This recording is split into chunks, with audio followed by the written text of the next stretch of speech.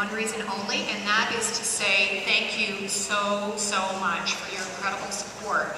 You are by far our #1 supporter in Ontario, and we couldn't do what we do without you. As you know, the Canadian Breast Cancer Foundation has a vision to create a future without breast cancer. It's something that we work at every single day, investing in research across the province and across the country, developing programs, prevention programs to help women understand what they need to do in terms of screening and earlier detection, investing in treatment and ensuring that the right people are getting to the right places that they need to, and of course care and support of women living with the disease.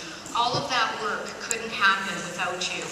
Every dime that we raise, every penny that we invest comes from donations, comes from communities across the country, and the work that we're doing is truly making a difference. It is. It's making a difference in the lives of women living with breast cancer. We're seeing statistics now where the mortality rates are dramatically decreasing as a result of the investments in research, better treatments, better cures, and we couldn't do the work that we're doing without you. Still today, 1 in 9 women will find out that they have breast cancer in their lifetime. That's a terrible statistic. It's a scary statistic.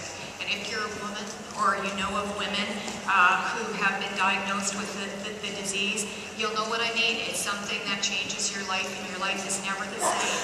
And we need to do something about that.